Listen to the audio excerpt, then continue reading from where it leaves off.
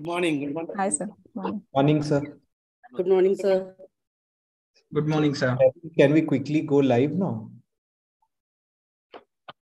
Hello. Good morning, sir. Sir, Sir, you can start. Okay. Yeah. Good morning and a very warm welcome to one and all watching. So this is the curtain raiser event for the Young Neurology Forum of the Indian Academy of Neurology. Before we begin, I'd like to thank the Indian Academy of Neurology and its office bearers for providing the young neurologists a forum and a platform associated with them to air ourselves, and also giving us a platform to express ourselves and the cases that we want to present here. So this is actually something that was discussed and started as a young subsection for neurologists in India who are below the age of 45. And this is the first activity where we'll be discussing interesting cases which will be presented by neurologists from all over the country. How we decided on these cases were we asked all the people who are members of the YNF to pitch in their cases, and we got a huge response. And finally, one case from one subspecialty was chosen, which was deemed to be the most interesting. I'm sorry to the people whose cases could not be selected this time. We'll try to get them in the next time, because we're trying to do this activity once every month. And so the cases will be presented by one YNF member and will be moderated by one junior faculty as well as one senior faculty who are specialists in that field. So with that brief introduction, we'd like to start immediately. And for the first case, we have Dr. Mitesh Chandrana, who is a young neurologist and a movement disorder enthusiast from Ahmedabad. And his case will be moderated and chaired by Dr. Shant LK, who needs no introduction, who is a movement disorder specialist working in Bangalore. So over to you, Dr. Mitesh. Yeah. Thank you. First of all, I would like to thank IA and Indian Academy of Neurology, and I'm glad that we have started this activity together, and hope it will continue for longer time. So should I share my screen? Yes, sir. You can. Yeah.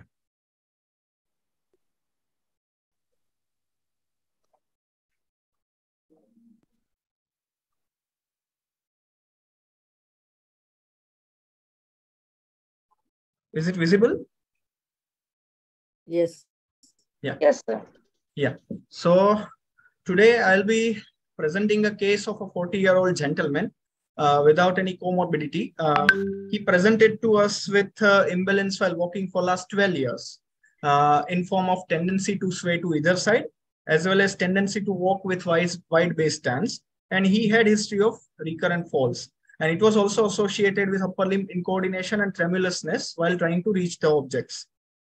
He also had slurred speech for last 3 to 4 years in form of crowding of word while speaking and occasional intermittent halt while speaking. And current status when he presented to us was he's able to walk with minimal support, and he's still independent for activities of daily living. So two main complaints: imbalance while walking and slurred speech, long standing. There was no history of any abnormal posturing of limbs, jerky or dance-like involuntary movements of body, or slowness of ideal or rest tremors. There was no history of any limb weakness, sensory complaints, seizures, cognitive decline, or abnormal behavior. No history of any decrease or double vision, hearing difficulty, or dysphagia. Drug history was negative. Family history was negative for similar illness in the other family members, but there was parental consanguinity. We'll see the video first. बोलो जनवरी से दिसंबर बोलो. January, February, March, April, May, June, July, August, September, October, November, December. 1 થી 10 बोलो. 1, 2, 3, 4, 5, 6, 7, 8, 9, 10.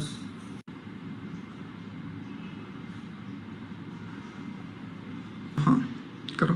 Yes.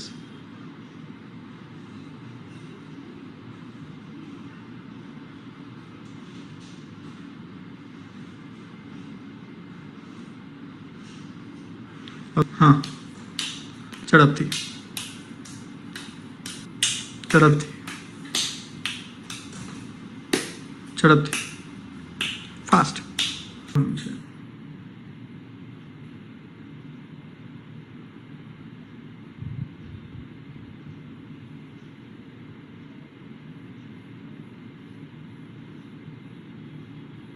Left, right, left, right, left, right. ચાલો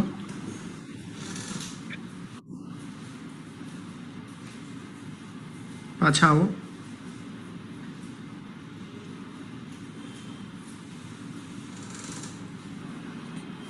કર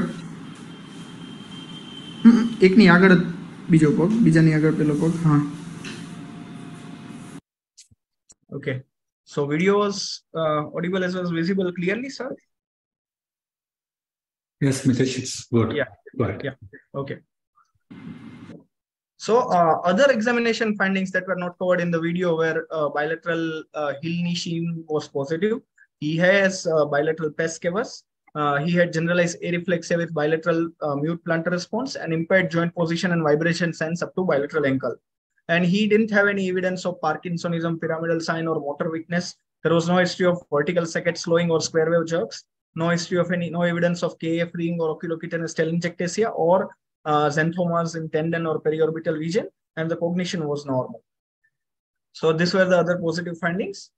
So clinical summary: 40-year-old gentleman with gradually, slowly progressive probable cerebellar ataxia, plus some extrapyramidal signs in form of left upper limb dystonia with some tremors, and due to areflexia and impaired joint position, vibration sense, probably sensory motor axonal neuropathy with bilateral pes cavus. Comments?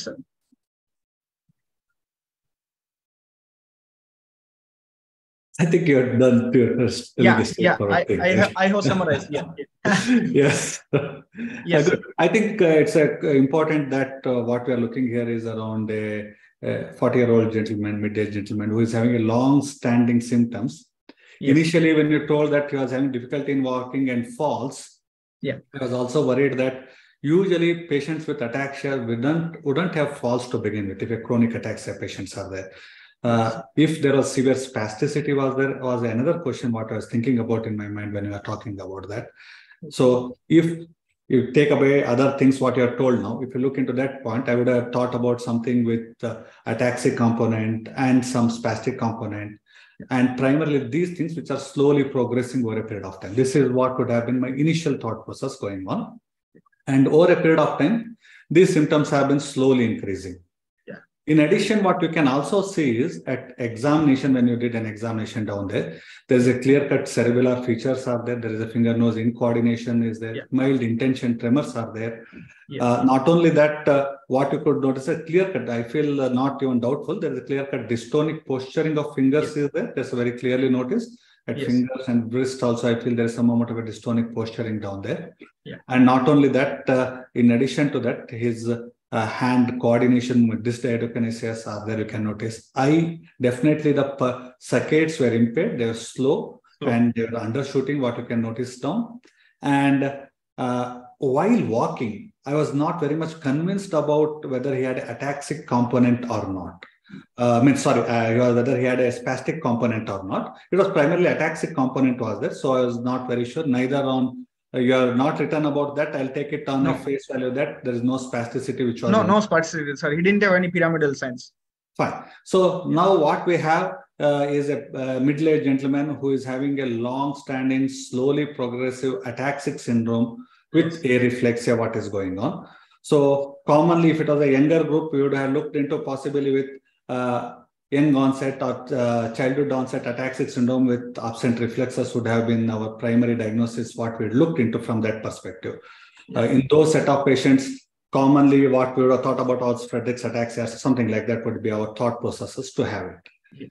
Coming at this age group, because I started to have symptoms around 20s and 30s, we do know that even isolated spinocerebellar ataxia patient, that's what we need to keep in mind, because in Indian setup, when you're looking into it, spinocerebellar ataxias will be common. And without knowing anything else, what I can tell that this can fit into a well-known spinocerebellar ataxia syndromes, what we'll know it, where we know that symptoms are slowly progressive, People will have extrapyramidal symptoms in the form of dystonia, Parkinsonism can be noted down there. And yes, in addition, they'll also having features of this absent joint positions and sensory symptoms could be there in this set of patients. And bilateral pes chaos just indicates towards a chronic illness, what is going on down there. Whether it is part of the primary syndrome or it is sequelae of the syndrome, what is there, that also has to be sorted out. Yes. Probably if you can give us some more thought process or some other differential diagnosis, what you are looking into here, and it may help you to narrow it down further. Yeah. Mitesh, in the eye video that you had given, yes. I think the horizontal saccades were quite slow. Yes, and you also commented that the vertical were normal. And I just wanted to know, was there some hint of apraxia in the... no, it was not there actually. But actually, because of some hypometric saccade, it was looking like that. Looking like he apraxia. Might be having, because the saccades were undershooting. That's why it was but it was definitely slow. But there was no evidence of oculocephalic dissociation or oculomotor apraxia. Okay. Were there any neurocutaneous markers, Mitesh? No, sir. No neurocutaneous other. No neurocutaneous markers. Okay. Should I move it, sir? Please. So localization was definitely cerebellum. So differential, I thought that probably because of parental consanguinity as well as absence of family history in other members, the first thing comes to our mind is recessive cerebellar ataxia. So the differential, considering this clinical scenario, would be ataxia telangiectasia, particularly variant ataxia telangiectasia, because the age of onset was late. Late onset Friedreich's ataxia can be one differential. Ataxia with vitamin E deficiency can also present with this, but they have more dystonic head tremors as well as myoclonic jerks along with that. But still, I would keep it in differential considering the reversibility of that condition. Ataxia with oculomotor apraxia syndromes and ARCA type 1, 2, 3. So these were the recessive, and after that, as sir told, spinocerebellar ataxia also should be kept in differential, considering the long-standing history of isolated, probably cerebellar syndrome with some pyramidal syndrome and peripheral nerve involvement. And rarely mitochondrial ataxia syndrome can present, but those have some other features like neuromuscular symptoms as well as seizures or cognitive decline, and some endocrinological features. So the accordingly recessive followed by spinocerebellar ataxia syndrome and then mitochondrial. So now investigation. Usually, like when I look into any patient who come to us, yes, this is the way we classify it. Usually I look into what is treatable diagnosis first set, then I go into non-treatable diagnosis. Okay. Many times helping us to put our first basket in treatable diagnosis will help to have a better outcomes, even though you know that crystal clear to begin with only that this could be a degenerative and other things.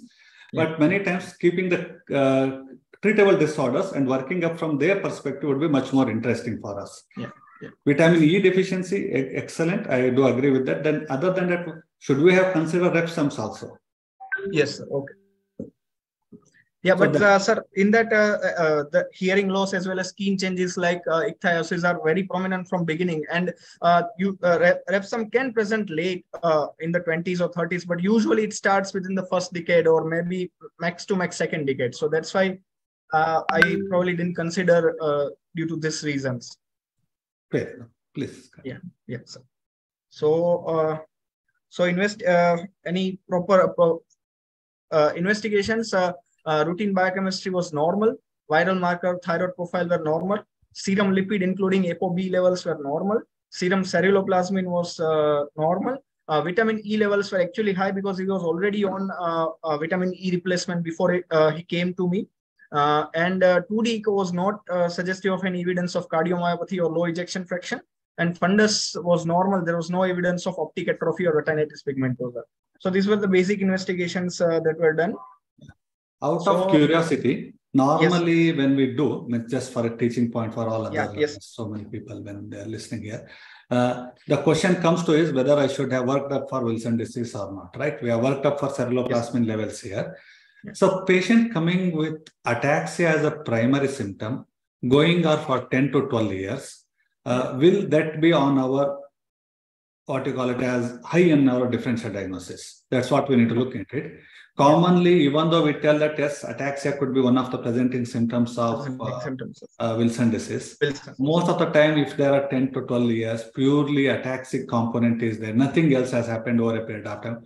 Unlikely that there will be Wilson's.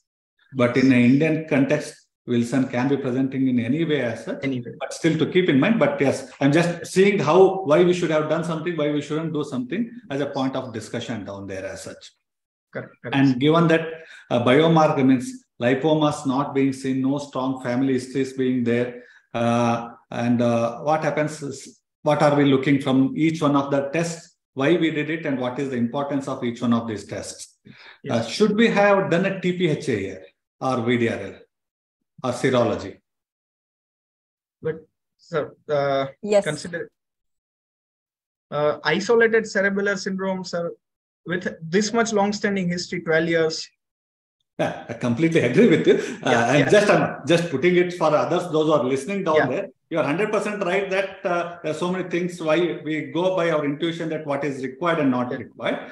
Just from the perspective, tell that when we look into, that's what, when we're talking about the differential diagnosis down there, we are looking mainly from a treatable disorders. Initially, always we should remember, because if we have an algorithm and we go systematically for every case, what we are looking into it, unlikely that we are going to miss out. I know definitely other things would have been down there. And given that, we should remember that patients presenting serology is important to look for any, because these are potentially what we are looking for, treatable disorders. Many of these have a rare presentations and these are potentially treatable. That's what we should keep in mind as such. Yes. Okay. You can continue. Yeah. So the next investigation definitely was imaging, brain imaging. So there was no evidence of any basal ganglia lesions, but there was definite cerebellar atrophy, but there was no brainstem atrophy. Brainstem was clear-cutly normal. So isolated cerebellar atrophy was there. And spine imaging was also done, and it was not suggestive of any cord atrophy. So isolated cerebellar atrophy without spinal cord atrophy was there. Any further, sir, inputs? I think it's a prominent cerebellar atrophy unequivocally we are noticing down there. Yes. And as pointed out by you, that I'll take it on face value that no other signal changes and no other atrophic changes were there. So we are primarily, what we are looking is a syndrome which is primarily affecting cerebellum or its connections. Okay. Yes. And during this connection, even though previously we used to talk more about localization based, now we are slowly moving from localization to circuit based concept. That's what we need to keep in mind. Yes. Even though many times when you term cerebellar syndrome may not be something down there, it may be in the some of those tracts where the lesions are sitting down there. That's what we should keep in mind. And now here what we are seeing is primarily cerebellar atrophy is there. The way the atrophy has happened, where the things have changed without anything else happening in the brain. I even feel there could be some amount of cerebral atrophy was there on the T2. If you go one cut back, one slide back, if it is possible for you there. So you can show it to others. I somehow felt my visual impression was that there could be some amount to be as a 40-year-old gentleman. I felt the sulci were slightly prominent. Just in visual impression what I'm getting down. But yes, cerebellar atrophy is disproportionately atrophy, and there is no hyperintense signals changes. What I would try to see either at the middle cerebellar peduncle, what you are showing down there, or in the pons, anything I can look down. Yes. So basically, we are looking into an isolated cerebellar syndrome, which is isolated in the family. So probably an autosomal. Go ahead, you talk about that. Yeah. So what next? Other investigations. Further investigations like serum albumin was done, CPK total was 65, and serum pyruvate lactate were also normal. Now conduction. Why did we do these investigations? So for I can tell that also so that others will know that why from step 1 to step 2 why we went that. So considering recessive cerebellar ataxia syndrome, serum albumin and CPK total, serum albumin can be low and CPK can be high in ataxia with oculomotor apraxia type 1. And serum pyruvate lactate level were done for mitochondrial ataxia syndrome. Then because there was a definite clinical evidence of neuropathic sign, like there were signs of neuropathy. So NCS was done. It was suggestive of all snaps were absent and CMAP of bilateral peroneal motor nerves were low. So it was more of sensory more than motor axonal polyneuropathy affecting lower limbs more than upper limbs. And considering that initially, definitely the age of onset and some things are odd, but this genetic testings were done outside before they presented to me. Genetic testing for Friedreich's ataxia and spinocerebellar ataxia panel were done, which were negative. Considering that still Friedreich's ataxia is the most common cause of recessive cerebellar ataxia, it was done by a neurologist from outside, and a SCA panel was also negative. So any further investigations?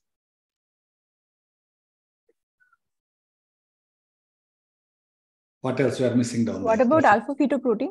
Yeah, alpha fetoprotein. Yeah, so it's missing. So alpha fetoprotein was high.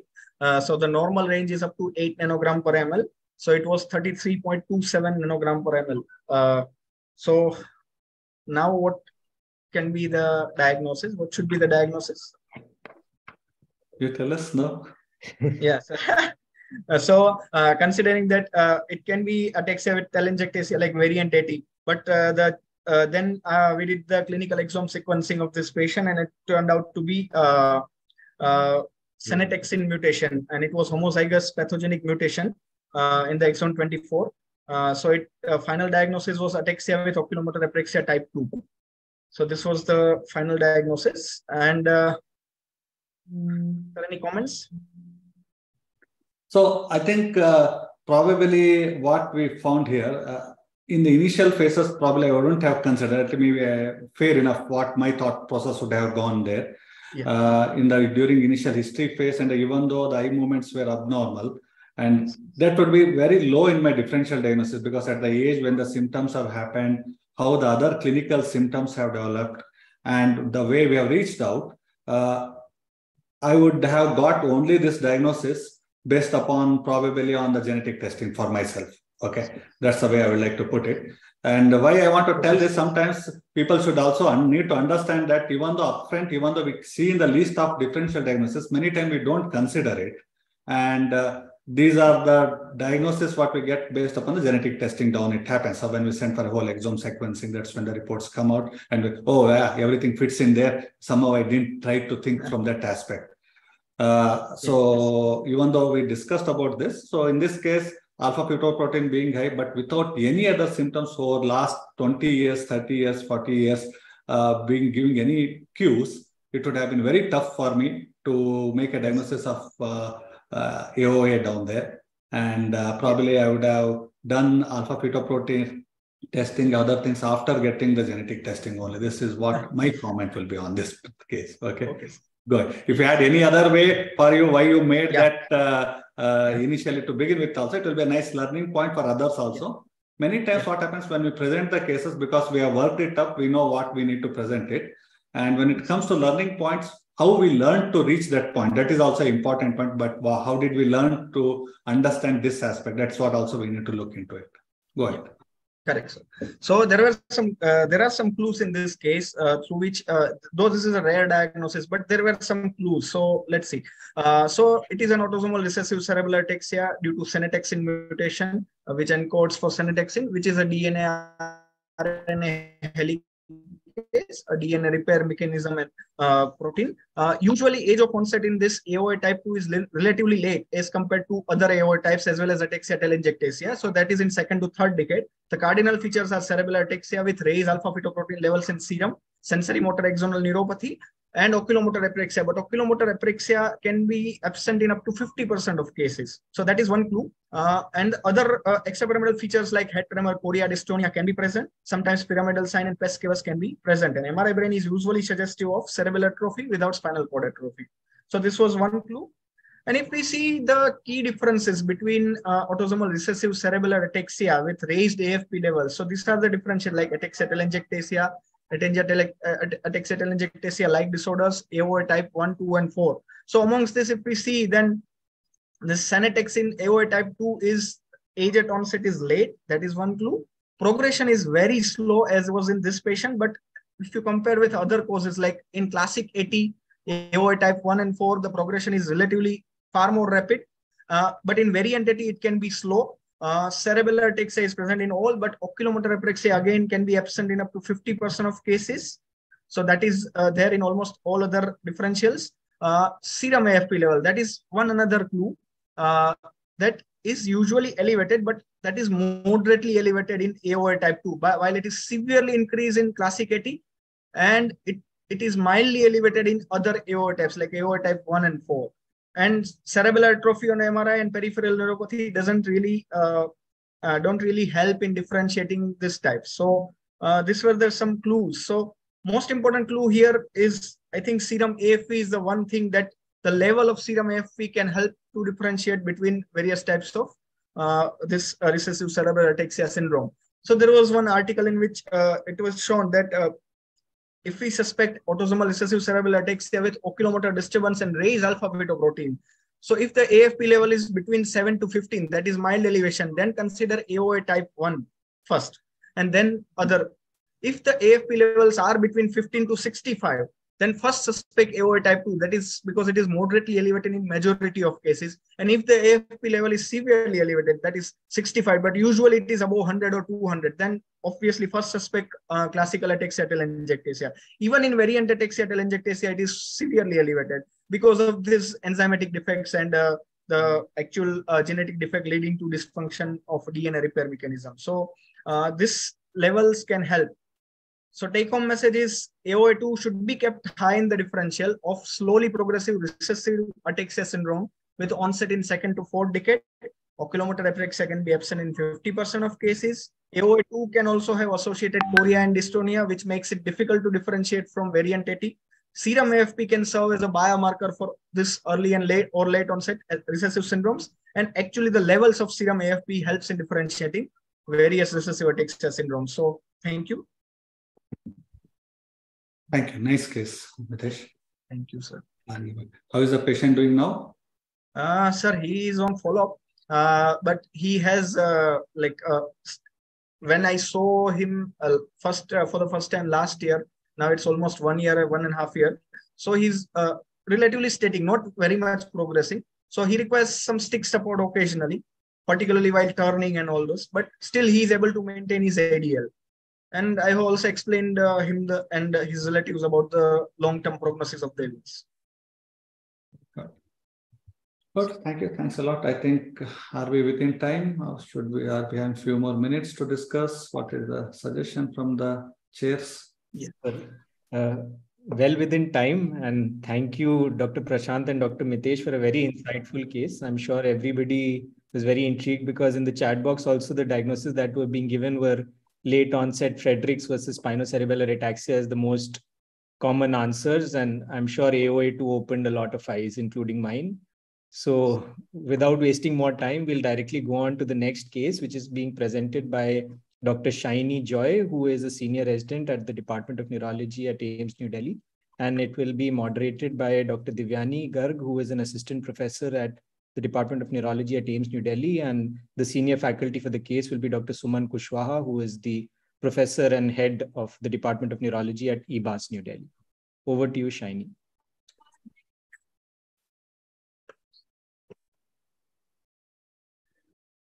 Is my screen visible, sir? Yeah. Respected faculty, seniors, and dear friends, today I am presenting an interesting case that is presented with a typical presentation with an unusual diagnosis. I am Dr. Shaini. I am second year resident in AIIMS Delhi, and I would like to thank Young Neurology Forum for giving me an opportunity to present this case in this forum today. The guide who guided me through this case was Dr. Divyani ma'am. So my patient is Mr. M. He is a 27-year-old male, unmarried, without any comorbidities, presenting with urinary retention, weakness of both lower limbs, and decreased sensation over both lower limbs for 1.5 months. Patient was apparently normal 1.5 months back. To start with, he developed urinary retention, which was acute onset, associated with swelling in his lower abdomen, which required catheterization from nearby hospital, and sensation of fullness was present. It was not associated with any continuous dribbling of urine. It was associated with bowel incontinence. And 2 days into his illness, patient developed acute onset weakness of left lower limb, proximal and distal, followed by right lower limb within a day. And the onset to nadir of weakness was 7 days. And this was associated with decreased sensation over both lower limbs. And band-like sensation was present around umbilicus. There is no history of weakness of upper limbs. There is no history of any back pain, radicular pain, headache, loss of consciousness or seizures. There is no history of any cranial nerve abnormalities, no history of any persistent fever, joint pain, rashes, photosensitivity, dry eyes or dry mouth, or skin ulcers, recurrent sinusitis. There is no history of any trauma, no history of any significant loss of weight or loss of appetite. There is no history of any recent vaccination or contact with animals. Past history, there is no history of any tuberculosis in the past, no history of any contact with tuberculosis, no history of any hospitalization in the past. Personal history, he is taking pure vegetarian diet. Bowel and bladder involvement was present. There is no history of any addictions. Family history, there is no history of any similar illness in the family. Treatment history, he was taking alternative medications for past 1.5 months with no improvement in his symptoms when he presented to our department. So here we have an young male presenting with acute onset weakness both lower limbs along with bowel and bladder involvement with symmetry in both lower limbs, well-defined level and a band-like sensation, no back pain or radicular pain. We have kept a possibility of non-compressive myelopathy, non-compressive acute transverse myelitis. The localizations are weakness of both lower limbs, which localized to corticospinal tract above L1, sensory loss below umbilical level at the level of T10, and band-like sensation of the umbilicus due to posterior column involvement, and bowel and bladder involvement due to autonomic involvement. So the differential diagnosis that we have considered are, as the patient presented with a young male with acute onset transverse myelopathy, with onset to nadir within 7 days, we have kept a possibility of demyelination as the first possibility, Moog antibody disease and NMO spectrum disease. And other possibilities were autoimmune inflammatory, in that SLE, Sjogren, sarcoid, Behçet, infectious possibility, bacterial, tuberculosis, syphilis, Lyme, and viral, herpes, HIV, neoplastic and paraneoplastic.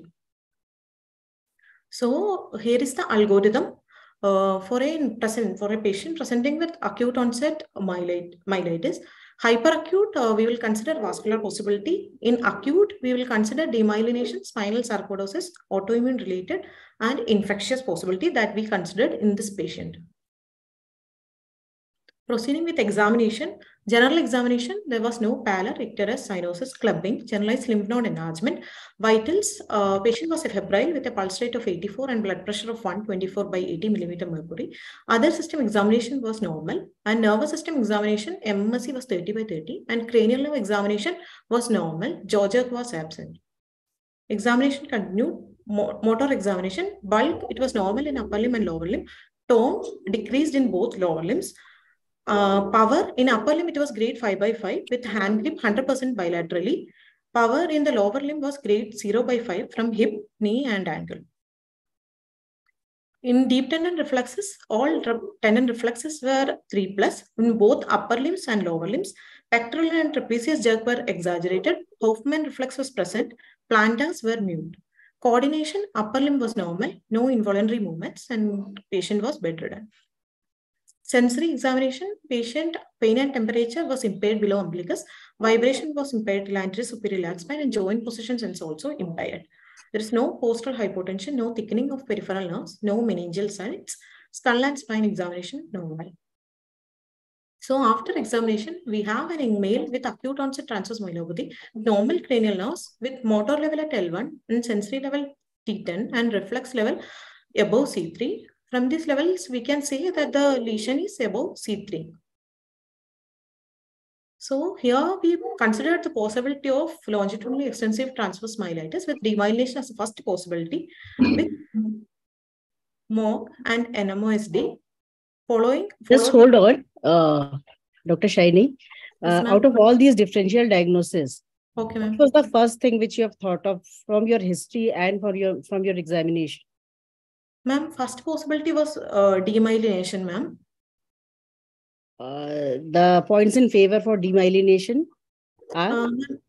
For points in favor for demyelination was he was presenting as a case of acute onset weakness of both lower limbs, transverse myelitis like presentation, ma'am, with no compressive feature suggestive, non-compressive myelopathy we have kept.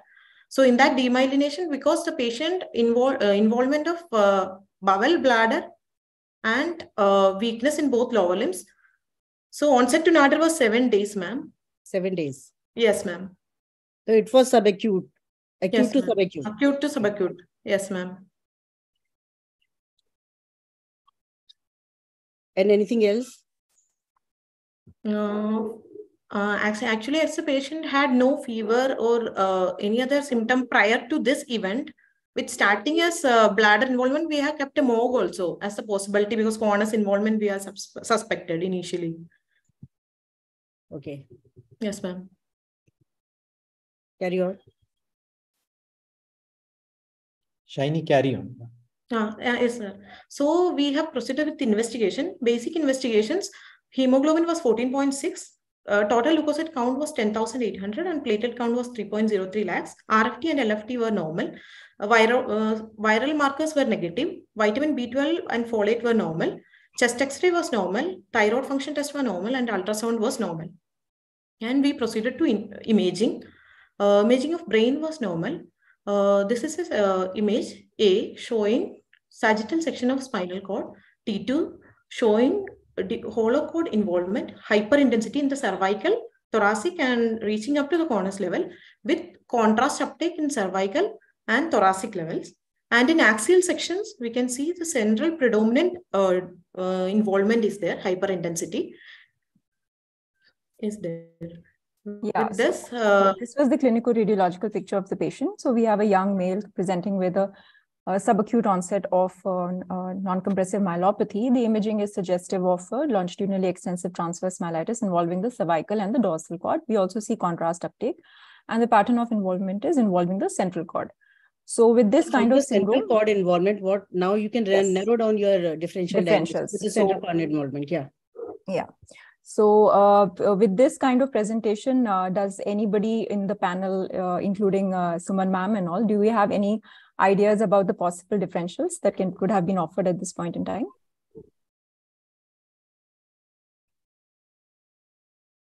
So obviously, we would have continued to keep the possibility of an autoimmune / demyelinating process. However, the presence of contrast uptake to this extent, and although Shiny hasn't mentioned it here because of the twist in the case, but there was also some inflammation and contrast uptake involving the meninges around the spinal cord.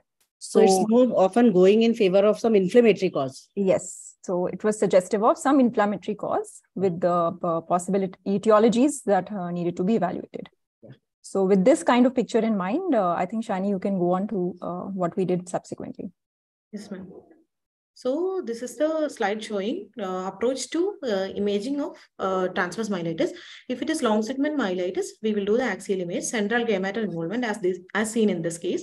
And first, we will consider the possibility of demyelination, NMO and MO, followed by autoimmune, sarcoid, paraneoplastic, neoplastic. And as the patient had an involvement of cornus, we will have to rule out dural AV fistula also.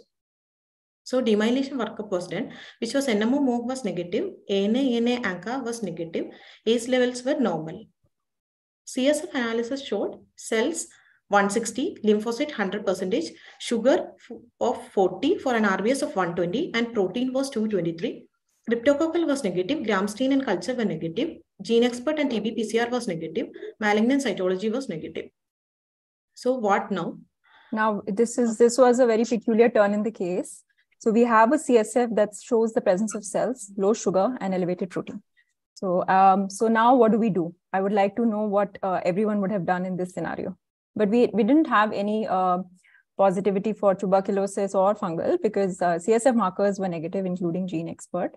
And as we worked up for the systemic part also, chest X-ray, ultrasound, abdomen, all of that didn't really come up with anything. So what would you have done in this scenario? The ACE levels were? ACE levels were 40, which is within normal limits. Normal limits, okay. A lot of comments are coming in from the audience with possibilities of brucella, Lyme's, viral infections, HSV. HSV. Yes. So it seems to be going towards infection. What kind of infection? We weren't sure because this was part of our basic workup. Whatever we had done was coming up as negative. So we had to go one step further. So, Shiny, what did we do next? Okay, we did the further workup. So the breakthrough was this: our patient's serum VDRL was reactive. So we did the tryponimal test also. Tryponimal test also reactive. In CSF also VDRL and TPHA came reactive. So Procella was negative and Lyme's were negative. So on repeated questionnaire with the patient, he revealed that he had a high-risk behavior in the form of multiple sexual partners. So a diagnosis of neurosyphilis was made for this patient, and patient was started on injection ceftriaxone along with steroids. Patient improved in follow-up in terms of power to a grade of 3/5, and bladder symptoms also improved. So this is the repeat imaging that done after 3 weeks, and in this first image, the sagittal section showing improvement in T2 hyperintensity in the cervical region and also as in the honus region, and persisting hyperintensity in the thoracic region, and it is showing gadolinium uptake also. So regarding few slides regarding neurosyphilis. Syphilis is caused by a spirochete bacteria Treponema pallidum. It is a great imitator due to multitude of presentations. Neurosyphilis, the term refers to infection involving CNS. Neurosyphilis can occur at any time post-infection. It can be primary, secondary, or tertiary syphilis. In pre-antibiotic era, neurosyphilis was occurred about 25 to 35% of patients. After the advent of antibiotics, only 3 to 5% of the patients will develop neurosyphilis. Of that, only 1 to 1.5% will develop myelitis. So this is the pathophysiology. In 1/3 of the patient, post-infection, CNS invasion of the spirochete will be there, and automatically it will get cleared. For if there is defective clearance, it can manifest as early and late neurosyphilis. Early neurosyphilis, asymptomatic meningitis, only cellular reaction the CSF will be present. In symptomatic meningitis, patient will typically present as meningitis with cranial neuropathy. Most common cranial nerves are 2, 7, and 8. And meningovascular disease, meningitis along with small and medium vessel vasculitis. General paralysis of insane and tabes dorsals are the late neurosyphilis manifestations after decades. How to make a diagnosis of neurosyphilis if suspected? If the patient is having no history of syphilis, do a serum tryponimal or non-tryponimal test. If it comes negative, it is neurosyphilis is unlikely. If it positive or patient is having a history of syphilis, do CSF. If CSF VDRL come positive, we can treat the patient as neurosyphilis. And if it is negative and no symptoms of neurosyphilis is unlikely. And if symptoms suggestive of neurosyphilis and CSF cells are more than 5 and protein more than 45, if it comes positive, we can treat it as neurosyphilis if symptoms are suggestive. Sensitivity and specificity of the test. Serum VDRL, in initial stages, it is 100% sensitive. In the late syphilis, its sensitivity comes down to 50%, but CSF VDRL is 100% specific. Treatment, patient, we will crystalline penicillin G is a drug of choice, and it should be given for 10 to 14 days. Procaine penicillin along with probenecid can be given. Other options are ceftriaxone 2 gram IV or IM for 10 to 14 days, or oral doxycycline 200 milligram BD for 21 to 28 days. We are giving steroids to prevent Jarisch-Herxheimer reaction and also to reduce the cord edema. And once the patient is infected, tryponimal test will be positive for the lifetime, and non-tryponimal test will show us the disease activity. These are the case series of neurosyphilis from India. Ganesh et al. From Madurai, 7 cases of neurosyphilis, of which 6 patients were presented with meningovascular involvement. And Kyle from Assam, 16 cases they had, majority of the presented with neuropsychiatric syndromes, followed by myelopathy and posterior circulation stroke.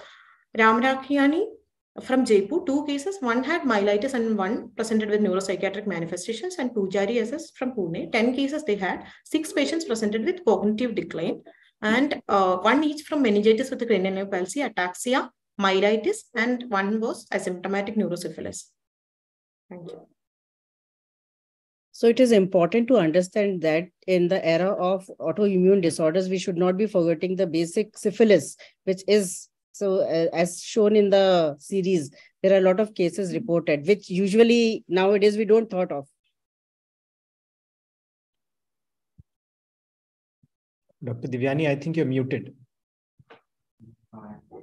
Thank you, ma'am, for the comments. And I think the purpose of presenting this case was that Just as Dr. Suman has said, even in the era of demyelination and autoimmune etiology, one should not forget the classic imitators of longitudinally extensive transverse myelitis, neurosyphilis being a rare but known presentation.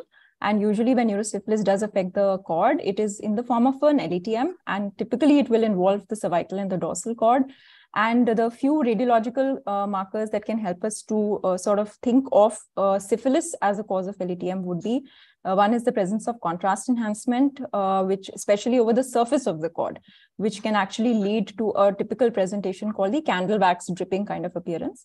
And the second thing is something called the flip-flop sign. These are patients didn't have, so we weren't able to show you.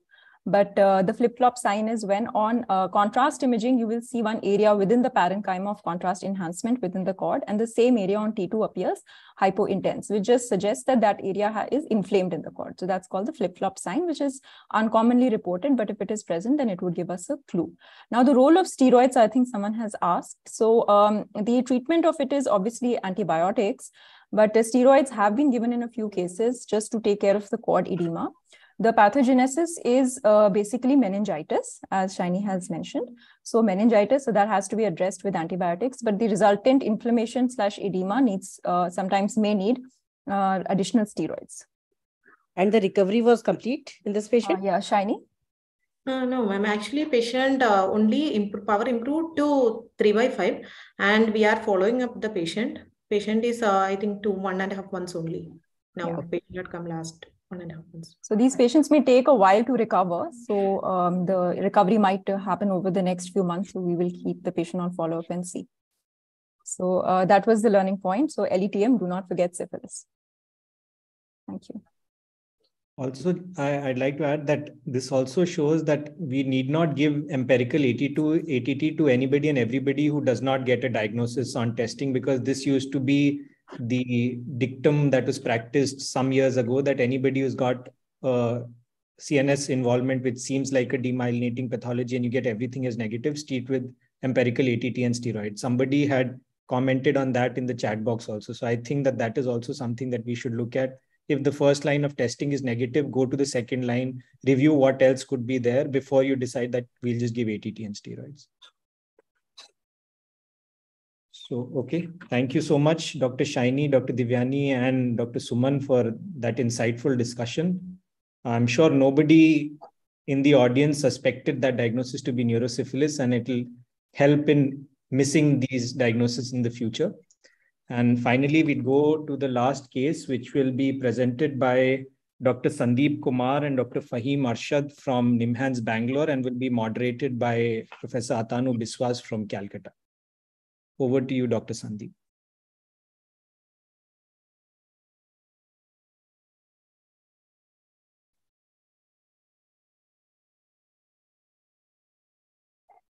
The screen is visible to everybody? Yes. Yes. Thank you.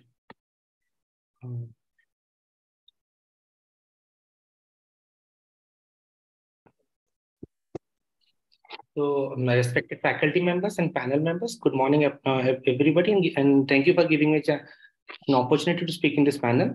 So, my topic they have given is sentinels in the brain in dementia. You know, we all know what are sentinels. Sentinels are basically the caregivers of the watchdog, or like the persons who keep watch and stays and keep watch on any intruders. They act on any invading forces.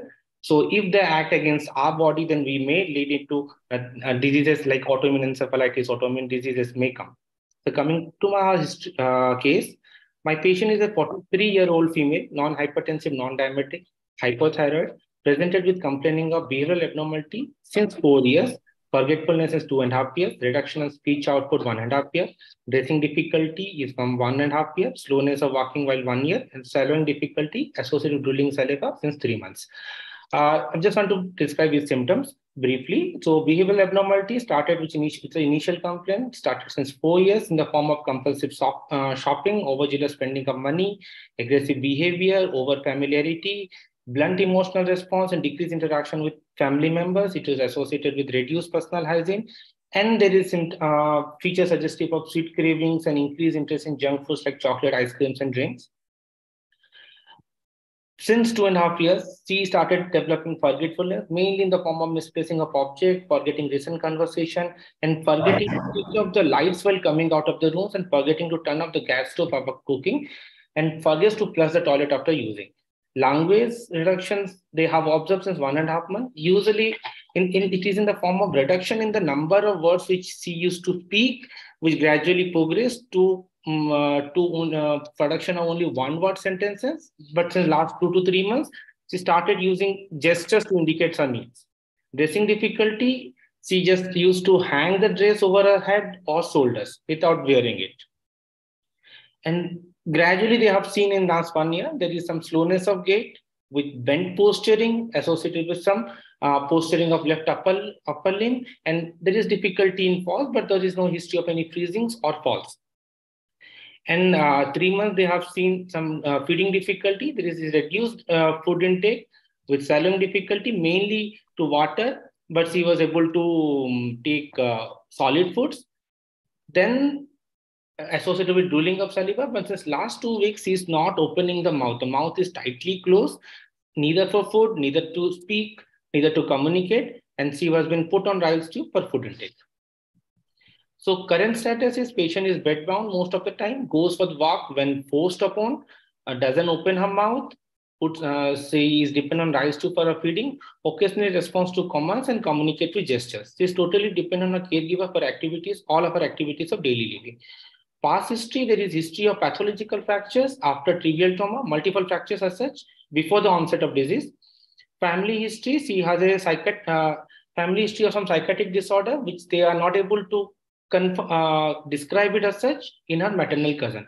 This is the pedigree chart. So we can see the numbers in third row. The number 3 is the proband, and the number 7 is the maternal cousin who had some psychiatric illness as per them.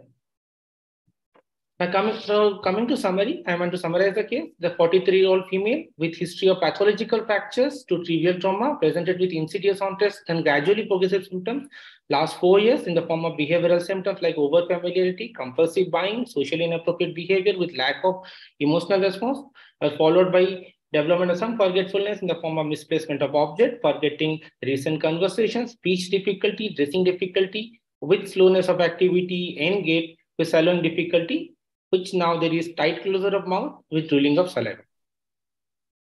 So analysis of the symptoms from the symptoms and history, I can keep these are the domains which I want to keep it like this. First is disinhibition, forgetfulness. It may be attention or could be episodic memory impairment. The speech is mostly I felt like it's a non-fluent aphasia. Dressing difficulty could be dressing apraxia. It could be and slowness of gait. Turning difficulty, it could be pyramidal or extrapyramidal with some bulbar involvement. Sir, any comments from the chairperson? Okay.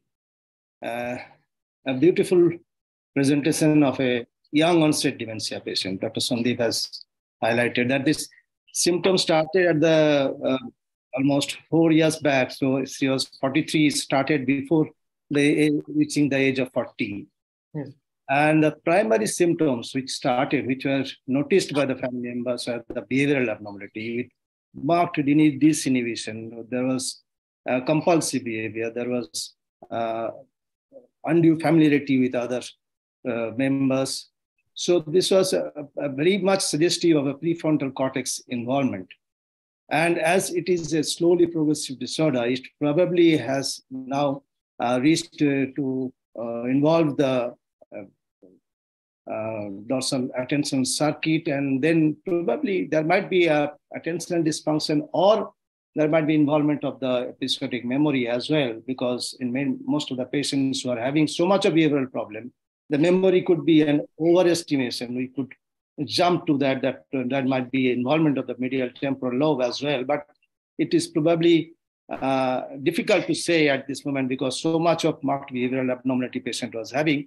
Memory could be because of the lack of attention due to involvement of the prefrontal cortex itself. Subsequently, she became non-fluent, speech output becomes very scanty and became mute over time. Then he also developed some dressing problem that could be explained because of the so much of marked advancement of the frontal dementing syndrome, or it could be there might be involvement of the parietal lobes as well. And patient also become bedbound, developed dysphagia, and there was almost difficult to feed the patient. So all this syndrome in a young patient points towards a frontotemporal dysfunction, frontotemporal lobar degeneration pathologically, where there is involvement of the prefrontal cortex primarily, and subsequently it also involved the language function and the motor function. Motor function is probably, if it is associated with the frontotemporal dementia, there are three main reasons. One is that of the extrapyramidal involvement, that might be because of the features of rigidity or dystonia or Parkinsonian features, or there might be involvement of the motor neurons. There can be associated FTD, ALS-like features. All these things come to your mind if you see a patient's frontal lobe dysfunction in a young patient. But over and above, this patient also has very peculiar history of recurrent bony fracture in the past, which are pathological fractures, which are sustained by the patients repeatedly probably in a childhood or maybe in the adulthood. And that points towards a separate pathology, or there might be a other disease entity which might be considered. In a young onset dementia, we always think of in today's discussion, we have been discussing, we try to find out any treatable cause. So over a period of 4 years, the patient is having, so what are the treatable causes that comes to your mind? One is, of course, the vitamin B12 deficiency, but the symptoms are so much fluid behavioral abnormality and subsequent development of the motor and the language dysfunction without any features of any visual symptom, any neuropathic symptom, any ataxia, probably less likely to be vitamin B12 deficiency. Then, of course, the infections is very common in our country, like the neurosyphilis we talked about. But there was no change in the personality or the psychiatric symptom exhibited by the patients. And neither there was any ataxia or any nerve symptoms in these patients.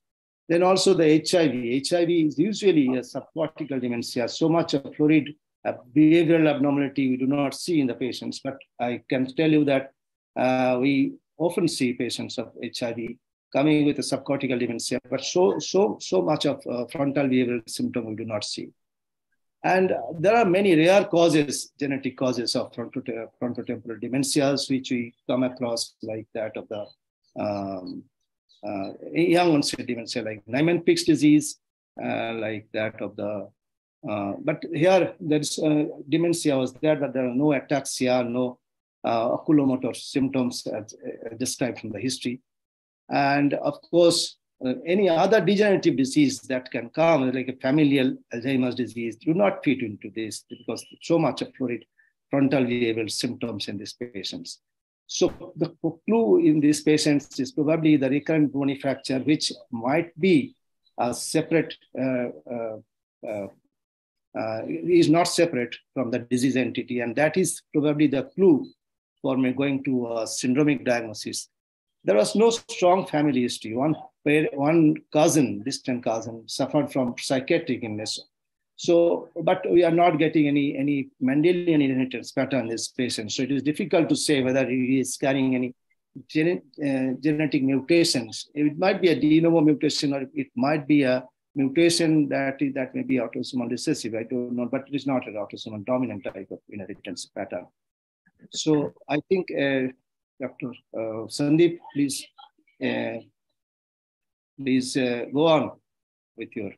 Sir, as Sir has mentioned, anyhow, because it is a young onset disease, first of all, we should look for reversible causes, infection, nutritional, or any immune mediated. So first possibility I kept as immune mediated, it is autoimmune encephalitis or autoimmune encephalopathy associated with thyroid disorder.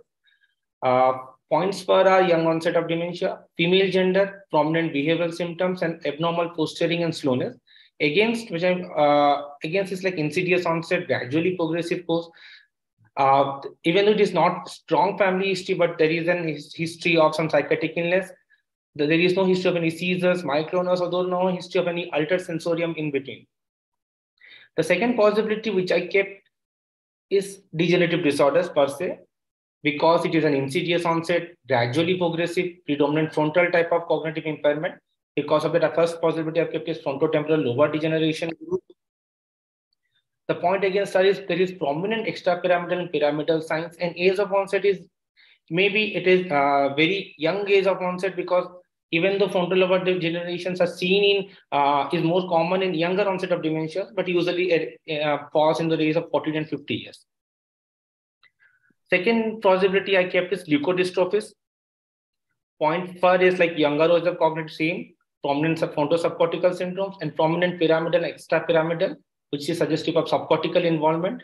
So among the leukodystrophies, which I felt it could be metachromatic leukodystrophies, which usually presents with fronto-subcortical type of syndrome, but point against this here is usually in the adult forms or the more than 16 years of age, they have minimal or mild motor signs. Other are Alexander disease. Other three are kept CSF1R, which is one of the most common cause of genetically inherited leukodystrophies, which present with similar clinical features with fronto-pyramidal, extrapyramidal, with some Parkinsonism features, with fronto-subcortical behavioral syndromes. Because in adenoleukodystrophy, I kept it very low, because older age group usually present with myelopathies, but there is an entity called cerebral ALDs, which is generally seen in male persons, and it is rapidly progressive. It is, I keep it very low, because there is history of pathological fractures to trivial trauma. Even though it is very rare entity, I thought of a disease called Nasu-Hokola disease, which could be a diagnosis of exclusion. Further, next I kept it neurometabolic like Wilson's and neuropathinopathy because of pyramidal, extrapyramidal, and cognitive impairment.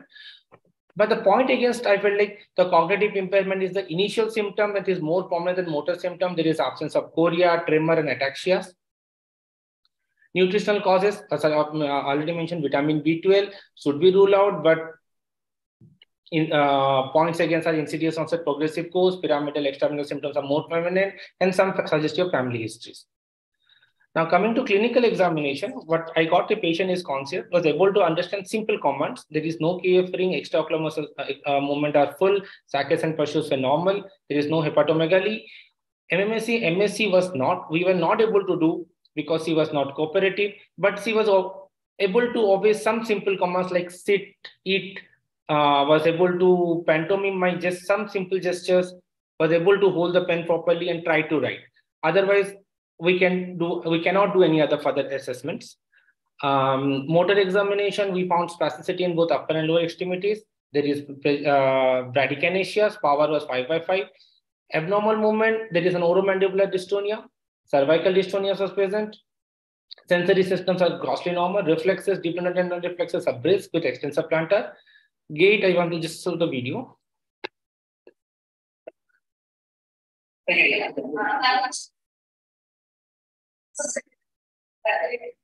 You can see the patient is able to get up independently without any help. There is no gait initiation education. The gait is slow step is, strident is reduced ground clearance, narrow base, while taking turns it takes multiple steps, decreased associated hand movements, and some abnormal posturing of right upper limb. And there is some component of anticolis in the neck. After examination, the clinical phenotype which I want to keep is an early onset dementia with predominant fronto-subcortical behavioral syndromes, with multi-axial involvement of pyramidal, extrapyramidal, with some family history of multiple, pathological fractures and to trivial trauma, and some family history of psychiatric disorders. The possibility after examination, I will still go with this, the thing which I kept here, but I told previously, but I want to keep the frontal lobar degeneration a little bit after the leukodystrophies and neurometabolic disorders? So I would rather say that yes, the autoimmune cause is the many has in the chat box have suggested, but as the patient is having a long duration of illness, more than 4 years, so any autoimmune encephalitis presenting with dementing illness, the subacute nature, subacute course of illness is the primary key. And without seizure, without myoclonus, of course, the dementia and associated extrapyramidal features and pyramidal features, they are common in autoimmune encephalitis syndrome. But the so long history I will keep it down in the line of the differential diagnosis. Leukodystrophies, of course, comes in the way because of the predominant motor features. The patient exhibited so much of extrapyramidal features like Parkinson feature, dystonia, and of course, other that comes in mind, the Wilson and neurokeratopathies.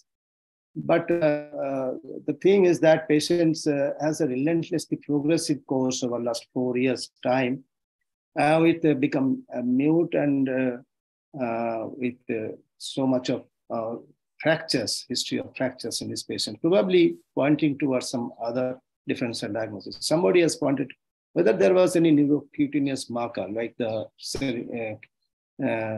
any cerebrotendinous xanthomatosis like features in these patients. No, so there were no neurocutaneous markers. Okay, so please. Thank you, Atanu sir and Sandeep. Just to add here, and I agree with Atanu sir regarding the immune-mediated cause. So we have seen many patients who present to us after 3 years of after 3 months, which is the conventional criteria for autoimmune encephalitis, and we call them autoimmune dementias. And we had a cohort of patients who presented with NMDA encephalitis antibody being positive or LGI being positive. So that entity we still wanted to keep because as we always look for a treatable cause, because obviously for degenerative cause, we do not have any treatment as such, but we always keep them higher up in the list so that we don't miss any treatable cause. But I agree, obviously we do not have sufficient features to suggest that it could be anything related to immune mediated, and only investigations can tell us whether some antibody is positive so that we can go ahead with the treatment. And yes, obviously the degenerative would remain high on cards because it's a progressive disorder and with a long course around 4 years. And outside, she was diagnosed to have a degenerative disorder, though young. Many people have labeled her as FTD. And I can see in the chat, I think many people have given their differentials, and it is quite interesting to see.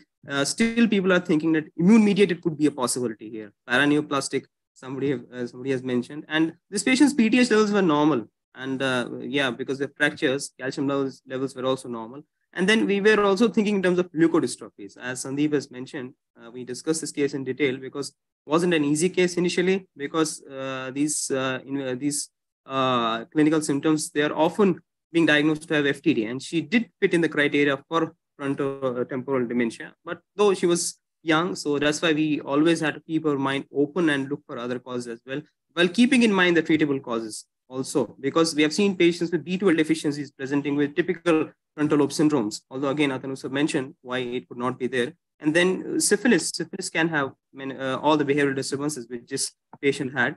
And then as sir mentioned, immune mediated. So still we were thinking in terms of immune mediated cause because as of now, clinical examination, we couldn't really do anything in terms of examining her in detail, especially the mental status examination, which was not possible because she wasn't cooperative person.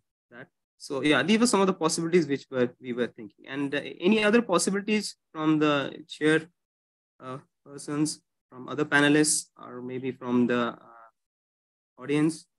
I can see there are many possibilities which have been mentioned, but anything else after examination?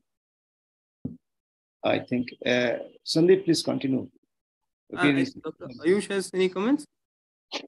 No, I think it's very interesting and everybody is waiting with the bated breath to know the final diagnosis.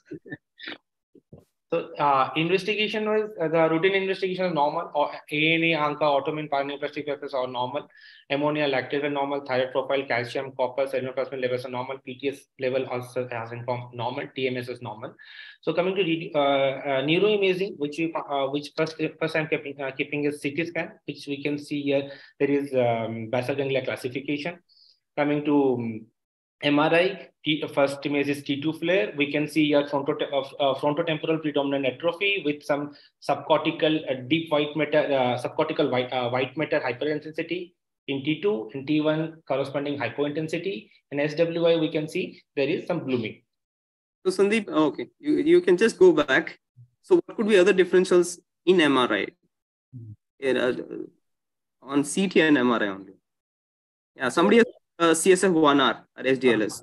I'd like to tell why it's not SDLS or CSF1R. It may be. I'm just thinking in terms of differentials on MRI. The differential MRI is a basal ganglia classification with frontal predominant subcortical. First, we can, if we go stepwise approach for leukodystrophies, predominantly frontal involvement. There are few possibilities like X-linked ALDs, metachromatic leukodystrophy. Your CSF1R is one of the possibilities. Another is like Alexander disease, but usually seen in younger age of onset. Older age, as such as my case, is usually posterior predominant. And if you come to basal ganglia disorders, basal ganglia classification, we keep only as a basal ganglia classification with blooming. So it's more like calcium deposition. So most common diagnosis is fast disease. And as we have mentioned, like PTH and calcium level were normal already. Other possibilities in leukodystrophy, we can keep it as CSF1R and Nasu-Hokola disease. So the thing is why it is not still CSF1R. It may be. The CSF1R has diffusion restriction, especially in the frontal subcortical area. And this patient didn't have. But it may not always be necessary because we had some patients who didn't have. And genetically, they were turned out to be positive for CSF1R. So that possibility is still here because it's predominantly frontal. And CSF1R, although the typical radiological finding is diffusion restriction, this patient didn't have. And as I said, we still keep that also as a possibility. So because the patient has pathological fractures before the onset of symptoms, so we went for X-rays of wrist and ankle joint, which showed multiple bony cysts, mainly in the metaphysis. We can see the red arrow marks. There is finger joints, interphalangeal joints, and then also metacarpal and the wrist joint. And ankle joint also, we can see multiple bony cysts. So because of family history, young age of onset with multiple history of pathological risk fractures, so we went for genetic testing. We did a whole exome sequencing for this patient, and before genetic testing, you probably have suspected something, anything because of correlation between the bony cyst and repeated fractures and the features of dystrophy in the brain and basal ganglia calcification, frontal lobar syndrome. Yes. So it points towards a clinical diagnosis of a suspicion of any clinical diagnosis. You want to divulge, or you want to go to the genetic test? After genetic, I want to say. Okay. So genetic test is mutation, stopgap mutation, which is homozygous for tyrobp gene. Now, what is tyrobp gene? We should know what is tyrobp gene. So tyrobp gene is a gene which encodes a transmembrane signaling polypeptide which contains ITM. ITM is an immunoreceptor tyrosine activator motif known as tyrob or DP12. Now DP12 along with TREM2 forms an immunoreceptor signaling complex which is usually present in the cells of myeloid lineage, that is macrophages, microglia, osteoclasts and dendritic cells. And it mainly helps in their development, activation and functions. And it mainly regulates the functions of this myeloid cells. Now the mutation of this TREM2 leads to abnormal activation of microglia cells in the brain, leading to increase in inflammation, accumulation of amyloids, and loss of myelin cells. And in the bone, which I have not mentioned, sorry. So in the periphery in the bone, it causes defective bone remodulation because it's role in osteoclasts. So both these molecules are identified to be causative agent for Nasu-Hokola disease. which is a polycystic lipomembranous osteodysplasia with sclerosing leukoencephalopathy. Now there are papers like studies which shows that TREM2 mutation is also associated with degenerative diseases like AD and FTD by their role in accumulation of amyloid. Now coming to Nasu-Hakola. What is Nasu-Hakola disease? So I just want to tell in brief. It was first described in 1970s independently by two scientists, one from Japan, one from Finland, T. Nasu et al. And H.P. Hakola, and it's been named after them. So it is an autosomal recessive disorder, which is characterized by sclerosing leukoencephalopathy with multiple bony cysts. It is also known as PLOSL or polycystic lipomembranous osteodysplasia sclerosing leukoencephalopathy. It could be caused by mutation of any of these two, TREM2 or TYRO-B. TYRO-B mutation as a cause of Nasu-Hakola is predominantly found in Finland and Japan, whereas TREM2 mutation is distributed the rest of the world. Clinically, we can divide into 4 stages. Latent stage is clinically silent. Osseous stage, which starts in the 2nd or 3rd decade of life with swelling in the ankles and feet with pathological bony fractures. Early neurological stages starts in the 4th decade with frontal lobe dysfunction. Later stages, it progresses relentlessly to dementia, patient, and leading to death. And other features could be the patient may have myoclonus, gait disturbances, and seizures. Pathologically, there is extensive demyelination, accumulation of axonal spheroids, microglial activation, intense astrogliosis, and with predominantly involving frontal temporal lobe and basal ganglia. Imaging, there is cerebral atrophy with ex-vacuum dilatation of the ventricle, T2 signal hyperintensity in the subcortical and deep white matter, basal ganglia calcification, with loss of volume of the caudate heads, cerebral volume loss, and X-ray of these patients saw multiple bony cysts. So so these are some review which I got from the search. So these are the reviews which are very important for to have an insight of on this disease. So Nasu and as we can say, Nasu and Hakola, they were the first to describe.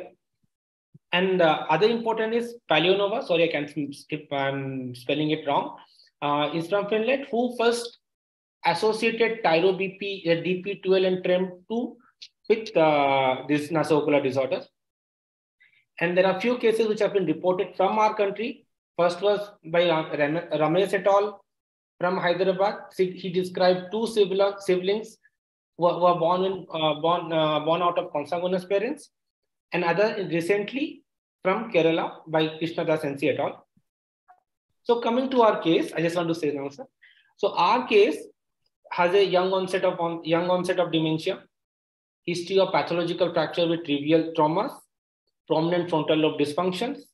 Imaging shows multiple bony cysts with basal ganglia calcification with subcortical white matter hyperintensities in T2, which is without DWI restriction, and hypointensity in T1. Lastly, the genetic shows the presence of TYRO-BP mutation, which is stopgap mutation. So possibly we are dealing with a case of Nasu-Hakola disorder.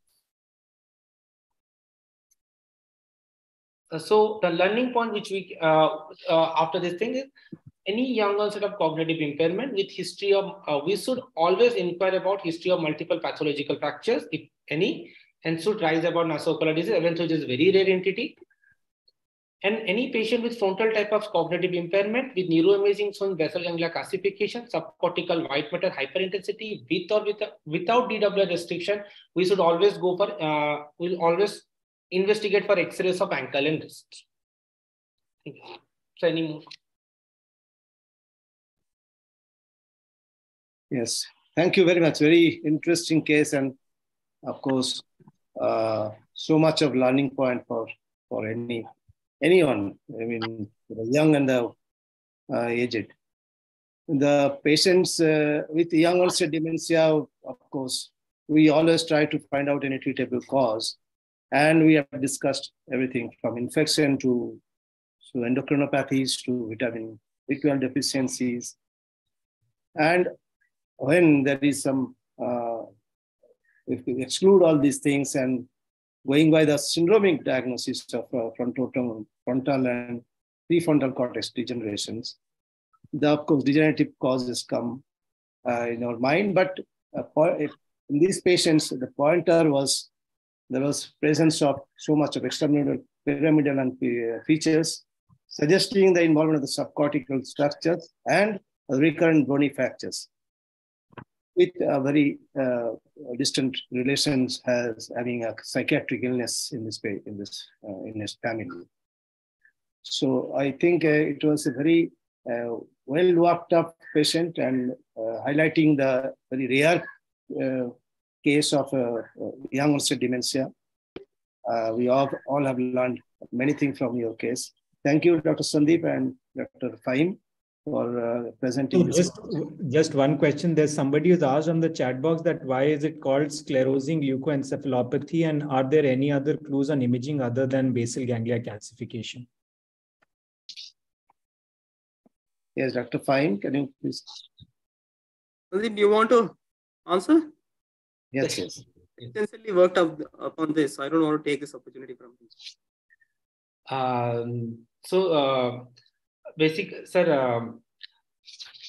The main diagnostic criteria we say the clinching point is here is pathological fractures and bony cysts, multiple bony cysts with loss of trabecula, which is the main I think, which is the with history of pathological fractures before onset of symptoms. And why it is known as sclerosing leukoencephalopathy? Because there is active, it is a nasoocular disease as such is a microgliopathy, or because of activation of microglia, because in the presence of mutations of TYRO-BP genes, which mainly regulates the microglial cells, and thereby what it causes, it induces inflammations, and there is gliosis, because of which it is known as sclerosing leukoencephalopathy. Sorry if I'm wrong, then you can correct me. No, correct. That's correct, Sandeep. Thanks for that. The idea of presenting this case was to highlight the importance of exact diagnosis. Though this is a very rare case, and we often do not encounter such cases, because this has short-term and long-term implications. So somebody has asked for treatment.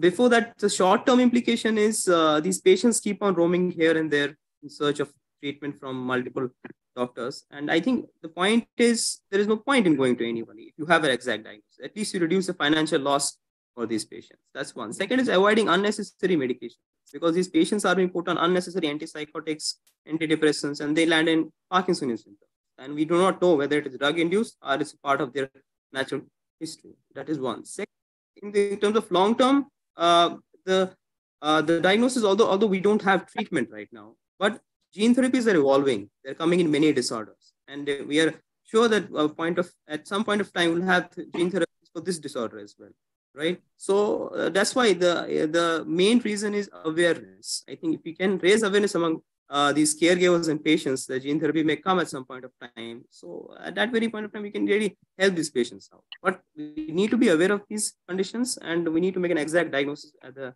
right time. Thank you. I have a question to ask. Is there any difference in the behavioral profile of this patient versus the typical frontotemporal dementia, what he has described? The behavior profile is same as that of the FTD, which we see, or there was some additional features in behavior for this patient, like gambling you have described, something like that. That is what seems to be interesting.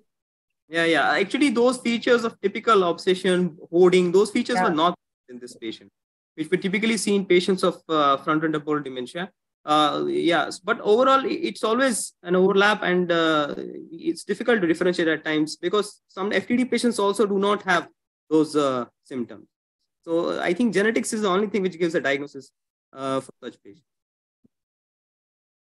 Thank you, Dr. Fahim, Professor Atanu, and Dr. Sandeep for that case. With that, we come to the end of our first webinar. Before all of us go, I'd like to thank the IIN for giving this platform to us for presenting our work. Special thanks should go to Professor Gagandeep Singh and Dr. Vishnu, who were instrumental in setting up this Young Neurologist Forum. I'd also like to thank my team, without whom we would not have been able to put up this show. The convener, that is Dr. Meenakshi, as well as other team members that are Dr. Divyani, Dr. Vishnu, Dr. Mitesh, Dr. Astha, as well as Dr. Ajay Asrana. And finally, last but not the least, I would like to thank everybody from the YNF who participated. And I hope that the number of participants and the cases that are submitted go on increasing as well as go on getting better, so that YNF can be bigger and better in the time to come. And I hope this encourages more and more people into neurology as well as doing greater things in neurology. Thank you so much for joining. Ayush, when is the next meeting? Sir, we plan to have it every second Sunday of the month, if that is available to us, sir. Fantastic. Very good. Excellent cases. I think, sorry, I'm just butting in, but the presentations were good. The cases were fantastic. Particularly the last case was something I had never heard of. And extremely, I would like to appreciate the inputs of Dr. Tanu, Dr. Suman, and Dr. Prashant. Of course, all of you guys have been fantastic. So very good, and very good attendance too. Good. Thank you. Thank you so much for your encouraging words, sir. Thank you, sir. Thank you. Right. All right. Thank you all. I hope to see you on the second Sunday of April as well. Yeah. Okay. Thank you. Have a nice Sunday. Yeah.